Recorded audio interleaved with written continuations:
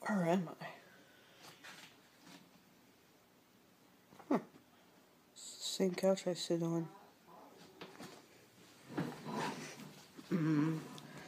Okay, I fell asleep and then I woke up in this strange world. Don't know why, but let's get started with the review. I'm the Kid Critic. I review bad movies so you don't have to. Today I'm reviewing Coraline, one of the weirdest, strangest, scariest movies I've ever seen. Added the most scariest scene in the first 2 minutes of it. Everything else about it was alright. Character development was awesome. The characters were awesome. Nothing wrong with it.